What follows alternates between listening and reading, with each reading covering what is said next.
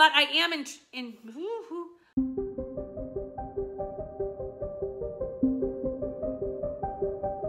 Hi everyone, my name is Brittany from Brittany Loves Reading, and I am here with my May wrap-up, but might I suggest you get comfortable. I am going to do this as quickly as possible, and we are going to do very small thoughts on every book I read, because I read 25 books. Yes, I did. There is a reason for that. I did a smutty retelling vlog for fairy tales. I also had Smut Den. Most of those smutty books were small and read very quickly. I also did a trying manga for the first time vlog. Again, manga reads quickly. So between those two things, it definitely bumped up what I was reading for the month significantly. Let's dive right in. Let's see what I read. Let's see what I rated it. And let's see how long this takes.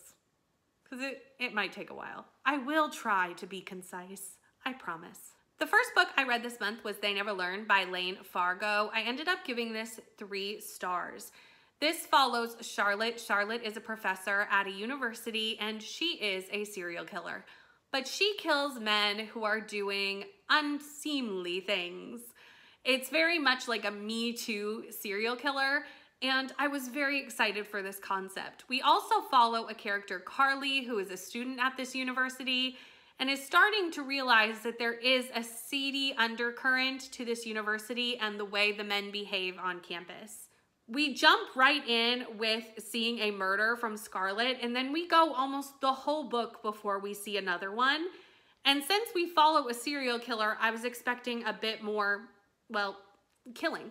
Also, I guess the twist in this book extremely early, and I think that's kind of the problem with thrillers in general, is once you've seen a twist a couple of times, it's kind of easy to spot them, and that was the case in this instance. I've read a few books that did a very similar twist, and I saw it coming, so it did kind of bring down my enjoyment of the book a bit. Again, it ended up as 3 stars and was okay, middle of the road book for me in the end. The next book I read was People We Meet on Vacation. I also ended up giving this 3 stars. This is my second Emily Henry book. I actually read Book Lovers maybe a week before I read this and ended up giving it 3 stars as well. And I think this is a bit of the writing is just not my thing and not my style. This follows Poppy and Alex. Every summer, Poppy and Alex go on a vacation together, and they do this every summer because she lives in New York and he lives in their hometown, and it's really the only time they can get together. However, 2 years ago, something happened that stopped these vacations in their tracks, and now Poppy wants to start them back up again.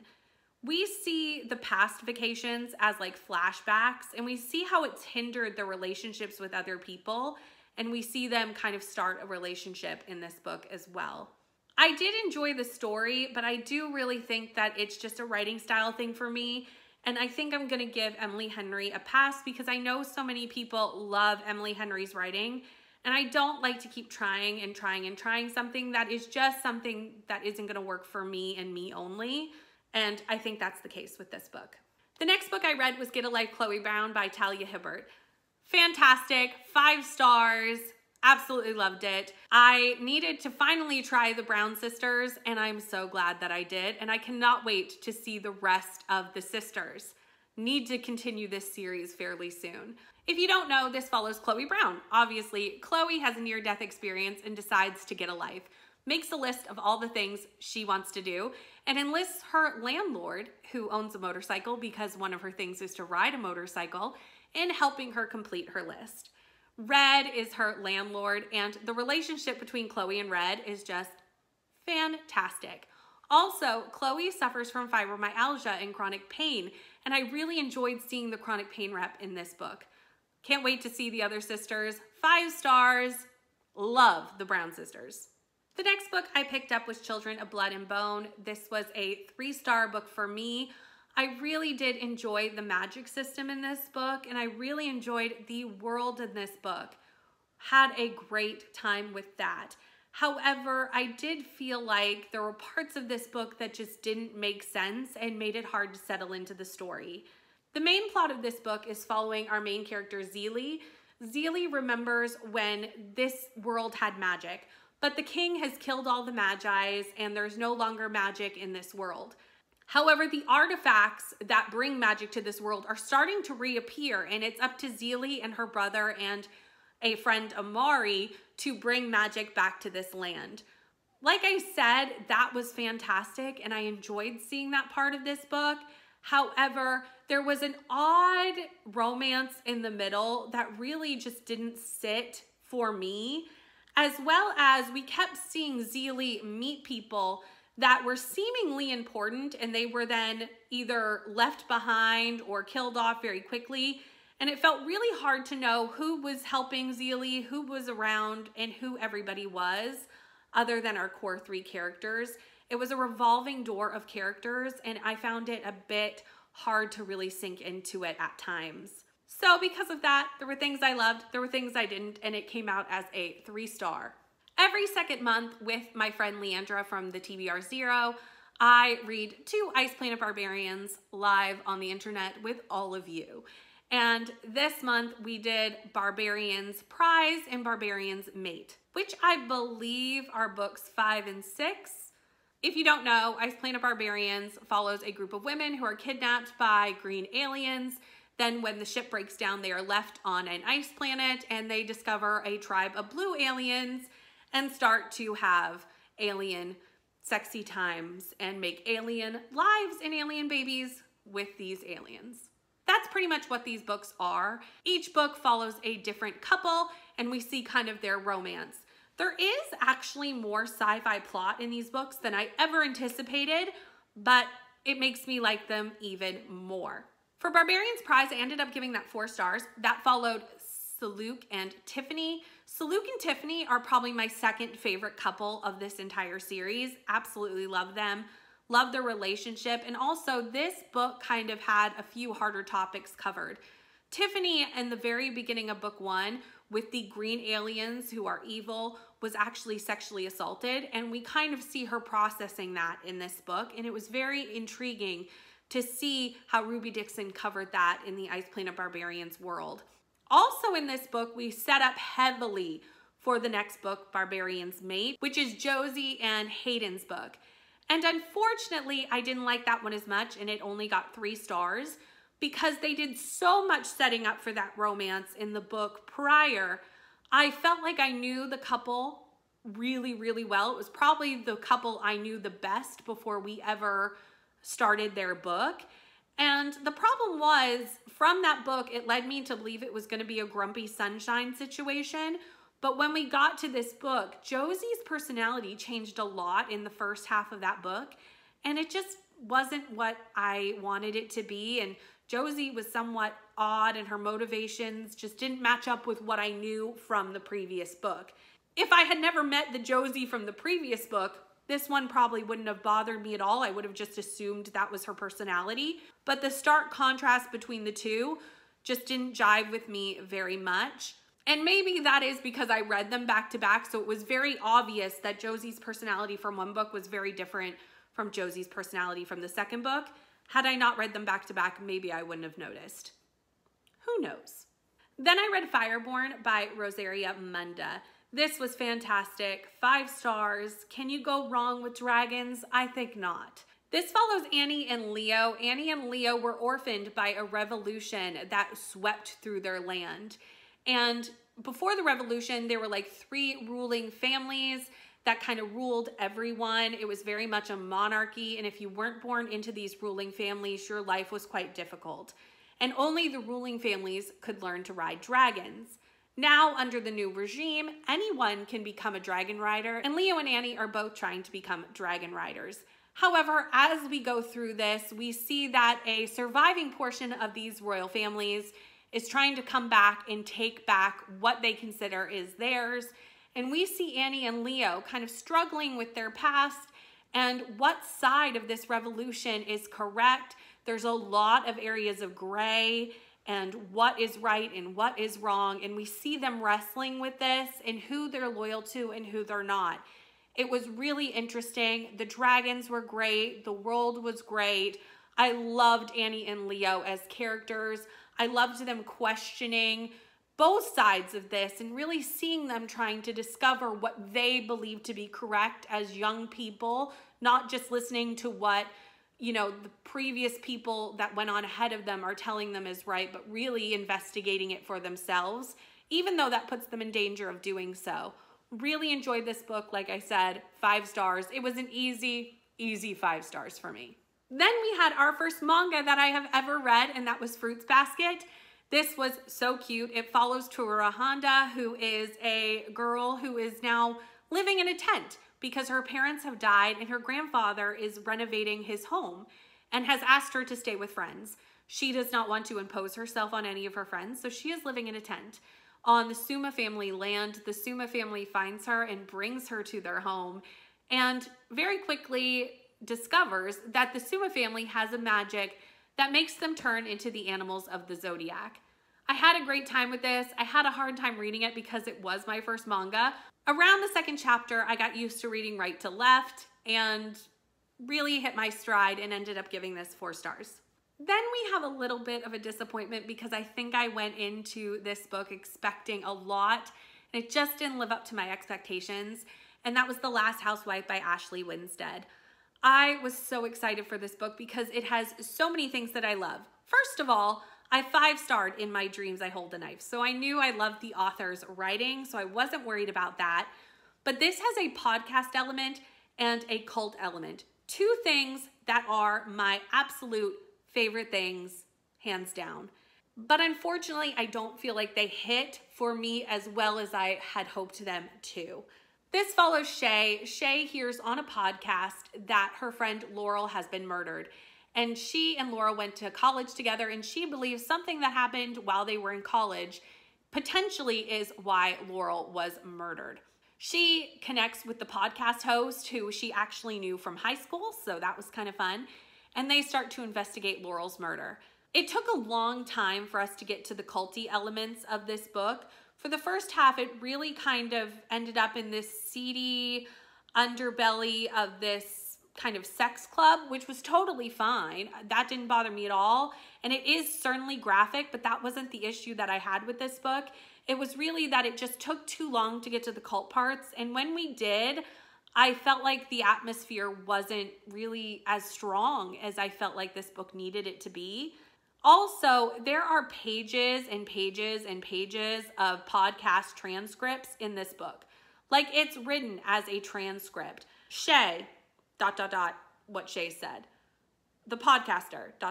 what he said. It's very much transcripts.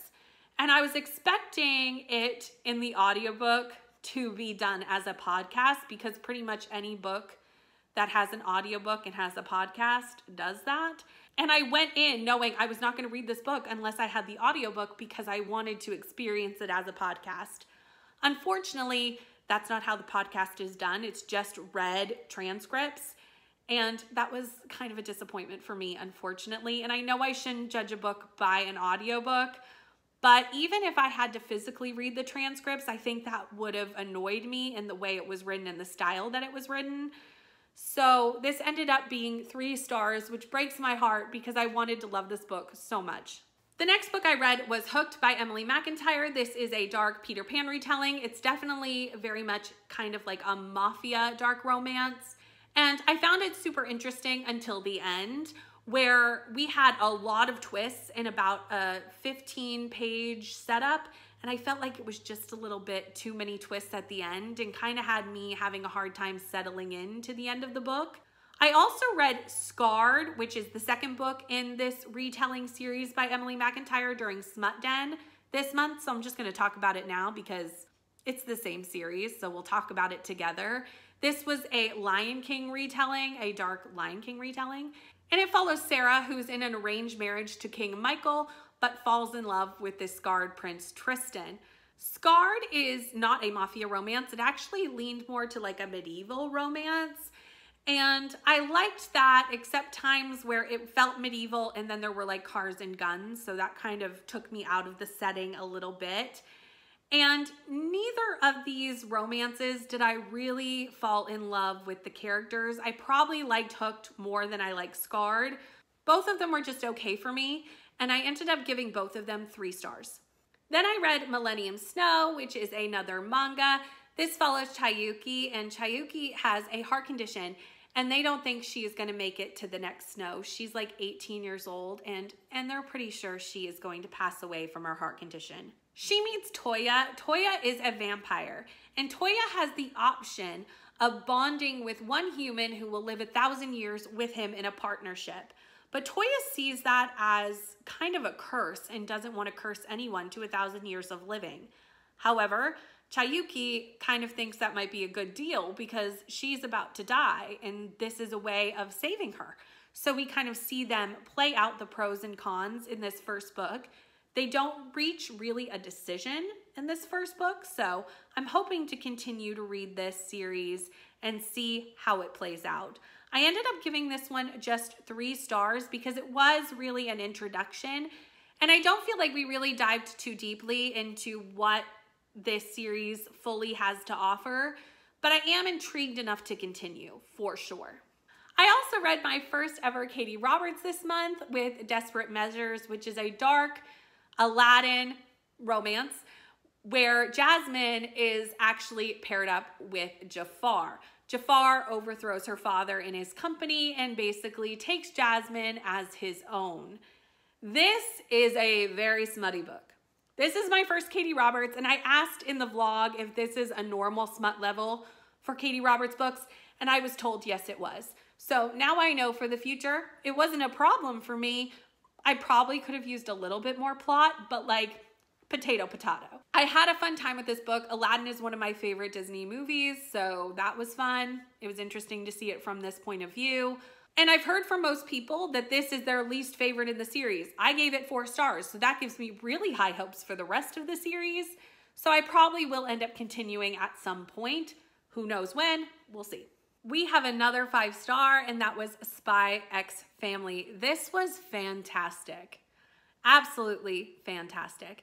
This follows our spy, Twilight. Twilight is one of the best spies, and he now has a mission to infiltrate an organization.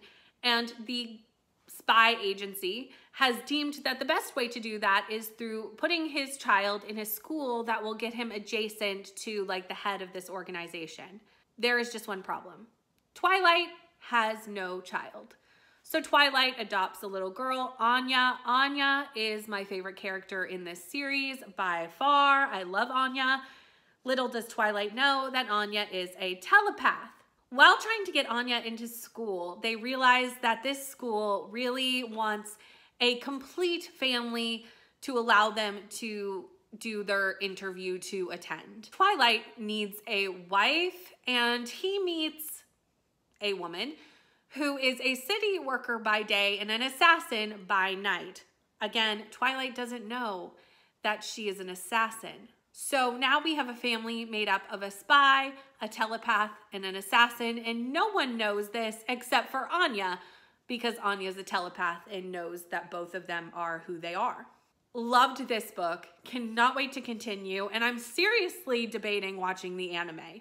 I've never watched anime before, but I think I might. Also this month, I read Her One Mistake by Heidi Perks. This is a missing child thriller. We follow Charlotte and Harriet. Charlotte has offered to take Harriet's daughter Alice to the school fair with her children because Harriet has a previous engagement. While at the school fair, Alice does not get off a ride, and all of a sudden Alice is missing. We follow what happened to Alice. We follow the interworkings of Harriet and her husband's marriage. And we see also the community kind of turn on Charlotte because they blame Charlotte for losing Alice. This wasn't a super twisty thriller. It was definitely more of a psychological thriller with unreliable narrators left, right, and center. We were really never sure who was telling the truth, if anyone was telling the truth, what was the truth, who knew? Who knew? We did not know. We had to try and figure that out. And that is what this book was, and I had a great time with it and ended up giving it 4 stars. The next book I read, which I absolutely adored, was The Never King by Nikki St. Crow. I ended up giving this 5 stars. It was fantastic. It's a dark, reverse harem Peter Pan retelling, and I am obsessed. Obsessed. I planned on reading the entire series during SMUT Den. The roles of the dark romance board did not work in my favor, but I did also read The Dark One by Nikki St. Croix, which is the second book in the series. I didn't love that one as much, so it ended up being a 4-star. And to be truthfully honest, I'm not sure if it was the book or all the circumstances that were happening in my life at the time. If you've watched that vlog, you'll know while I was reading this book, my whole province ended up being in a wildfire and people were being evacuated, and I had to pack a bag because I wasn't sure if I was going to be evacuated. It was a drama. So I'm not sure if it got 4 stars because I was just too distracted to really love the second book as much. Who knows? I still want to continue on with the series. Like I said, this series is a reverse harem Peter Pan retelling. In the first book, we realize that every darling woman ends up being kidnapped on her 18th birthday. They do eventually come back, but they come back very different and very broken. Our newest darling is Winnie Darling, and Peter Pan comes and takes Winnie. We find out Peter Pan is taking the darlings because they know where something is and he needs to find it. Winnie decides to help Peter Pan and his lost boys, which include Vane, who is the most powerful person still in this island because Vane has a shadow. He has a dark shadow with dark powers, but Peter Pan has currently lost his shadow. Also a part of this harem is the 2 Fae princes, Cash and Bash. They have lost their wings because they have been banned from the Fae court. I fell in love with this series. Like I said, first book, 5 stars. Second book, 4 stars. And again, not sure if I might reread that and see what happens. I probably will be rereading that because I feel like my enjoyment level was not where it should be just because of other circumstances. And I've already borrowed the 3rd book from KU to read in June because I want to complete this series. I'm pretty sure it's completely out and done with 4 books, and I need to read the entire thing. Another manga I read this month was The Promised Neverland. This was probably my least favorite manga that I read. I ended up giving it 3 stars, and the reason it was my least favorite was it was very YA to me and very, very young. All of our main characters are 12 and under. So it just read very young. It follows this group of orphans who find out that their orphanage is not really an orphanage and is something very sinister. The oldest 3 children, who are 12, decide to come up with a plan to escape the orphanage, and that's what we're following in this book. Again, I think it was just the fact that the characters were very young that made it hard for me to really connect with the story. I read Kathy Reich's 2 Nights for a vlog this month, and this is definitely my least favorite read of the month with a 2-star rating. I did not like this book. Did not like it at all.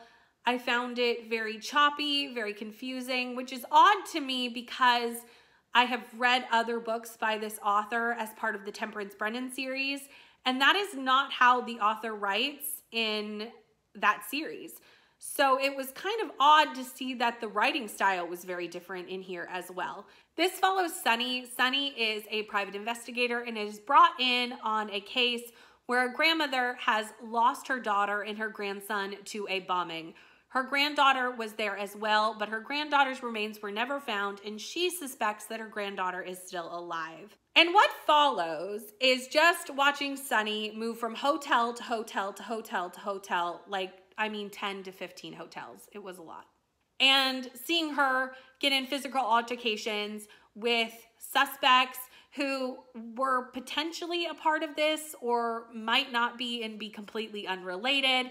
It was very confusing. It was very strange. I did not have a good time with it at all. I very much considered DNFing it at multiple times, but because I had the audiobook, I just tried to get through it, and it ended up being a 2-star read for me. I do love this author's Temperance Brennan series, so I'm probably just going to stick to that. The Temperance Brennan series was actually what got me back into reading. I really liked the series on TV, Bones. I was watching Bones and found out there was a book series about it and started reading those. So they kind of have a nostalgic part of my heart because that's what got me back into reading years and years ago. But if I was going to recommend the author, that is what I would recommend, and I would probably pass on these. I finally read The Maidens by Alex Michaelides. I have been nervous to pick this up because The reviews of this book are definitely not all favorable. But I loved The Silent Patient and I really wanted to read this. This is a dark academia book following Mariana. Mariana is a therapist, which is kind of what this author is known for. The Silent Patient also follows a therapist. And Mariana is convinced that Edward Fosca, a professor at Cambridge University, is a murderer. She is convinced. There is a secret society at Cambridge that is called the Maidens that is strongly based in Greek mythology, and all of a sudden, people start ending up dead. And he is the Greek mythology professor, and everything is pointing to Edward Fosca as the perpetrator of these murders. Mariana tells the police what she suspects, but they don't believe her, so she starts to investigate herself. The reason she's brought into this is her niece Tara is at Cambridge University, and one of her friends ends up murdered. I actually had a great time with this book until the end. The twist was kind of icky, for lack of a better word, for me. It was not my favorite. I did not love the twist. Was not a fan. And up until that, I was going to give it 4 stars, so I ended up dropping it down to 3, and that's where I ended up leading. I still would read more books by Alex Michaelides, though, because The Silent Patient was so fantastic, and I would love to see what else that author has up their sleeve. I read The Four Winds this month by Kristen Hanna. This follows Elsa and her family going through kind of the after effects of the Great Depression, as well as kind of going through the Great Depression. It's all around that time. We first see Elsa in the 1920s. Elsa is kind of older according to the time in which she's living. She's in her 20s, but isn't married, and people are now starting to call her a spinster. However, she meets Rafe and they accidentally get pregnant and then have to get married. Fast forward to 1931 and it is the Great Depression, and Elsa and Rafe are living on his family's farm. The farm is in the middle of a huge, massive drought. All of Texas is in a horrible state because of this drought, and everyone is saying that California is the land to go to. They have farming land, they have jobs, go to California.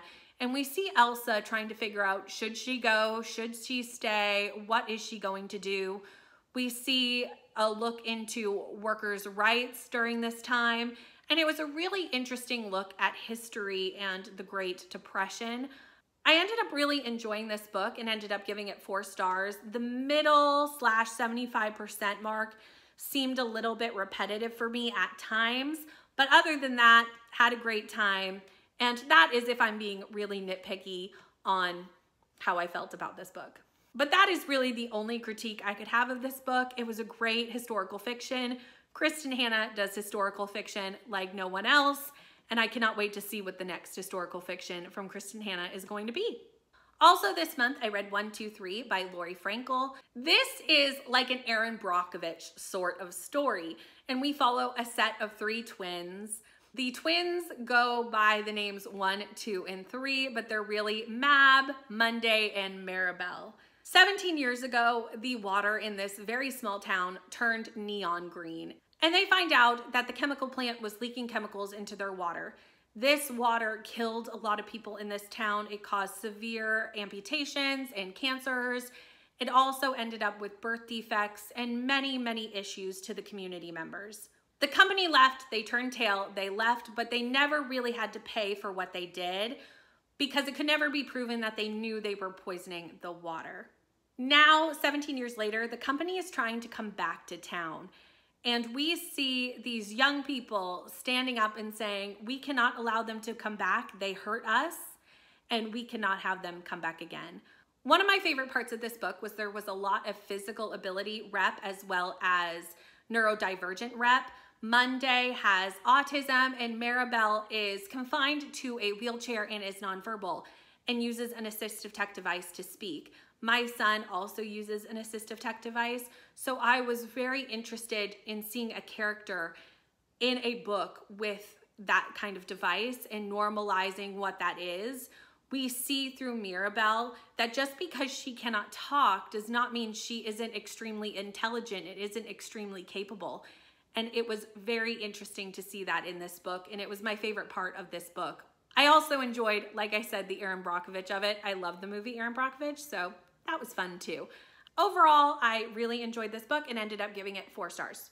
I also read 5 Little Indians this month by Michelle Good. This is a fictional story that follows 5 teenagers and young people who escape or are released from residential schools.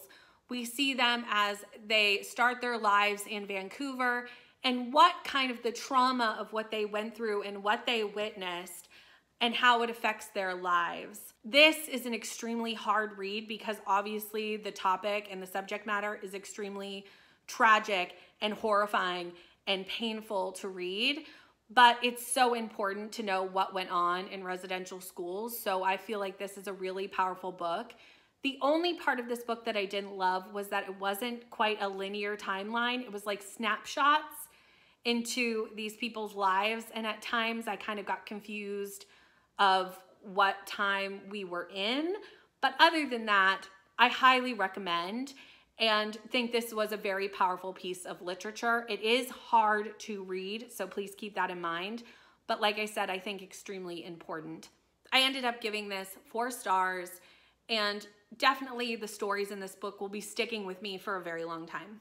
Now, I've already talked about 2 books that I read for SMUT Den because they were sequels to books that I read earlier, but there was one other book that I read for SMUT Den, and that was Honey Trap by Tate James. I've been hearing from so many people that I need to try Tate James, and I finally have with this book. This follows a group called The Guild, which is basically a group of high, secretive, mercenary spies. They're like contract killers and hackers, and it was very, very interesting. We follow 2 of our main guild members, Leon and Danny. Leon is a hacker as well as an executioner for the guild. Danny is kind of someone who goes undercover to retrieve information or take down a suspect. They join forces to take down a huge arms dealer called Ares. Ares' real name is Kai, and Kai kind of gets the drop on them and ends up capturing Danny. Danny, however, fakes that she is not part of the guild, not a spy, and is just a regular girl who has gotten like caught up in this. And for a while, Kai kind of questions if that's the case. We see it get very smutty between Kai and Danny, and that is where our smut really starts. However, earlier in the book, we see a lot of chemistry between Leon and Danny as well. In this first book, we see them kind of having their 2 separate-ish relationships, but it is listed as a reverse harem on Goodreads. So I'm wondering if as we go into book 2, we see kind of like a combination of them all being together and Danny having relationships with both Leon and Kai. I do not know, but I ended up giving this 4 stars, and I definitely will be continuing with the series. We made it to our last book. Oh my gosh, we made it. Can you believe it? I feel like I've been talking to you about books for forever. I ended up reading a lot this month. I read a lot. And the last book I read this month was the B&K Book Club book for May, and that was The Atlas 6 by Olivia Blake. I adore this magic system. Adore it. Adore it. This follows 6 Midians, who are basically magical beings, who are entering into the Alexandrian society. They are brought in every 10 years. 6 people are brought in to become a part of the Alexandrian society. Only 5 make it, and there is a fight to the death to see who does. Like I said, the magic system in this world was fantastic. Each of these 6 people had their own magic and the way they interact with the world, and I absolutely loved it. I ended up giving this 4 stars. If I was just rating off the magic system alone, it would have been 5 stars. But there was a few things in this book that didn't quite give me 5-star vibes. However, I've heard from most people that if they gave the first book 4 stars, they gave the second book 5. So I have very high hopes for the Atlas Paradox. I'm going to be reading it in July because I've already talked Kelsey into doing it for B&K in July because I need to read the Atlas Paradox. We all had a great time with this book, and it definitely leaves on a cliffhanger. So like I need to know what happens. Also, my favorite characters in this book are Nico and Gideon. Gideon is Nico's best friend.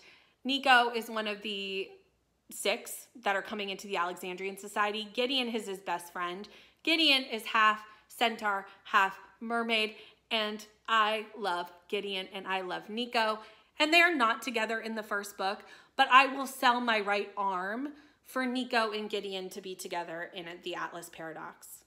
And that is the end of my wrap up. I would love to hold the books up for you, but frankly, the stack is much too large to hold up.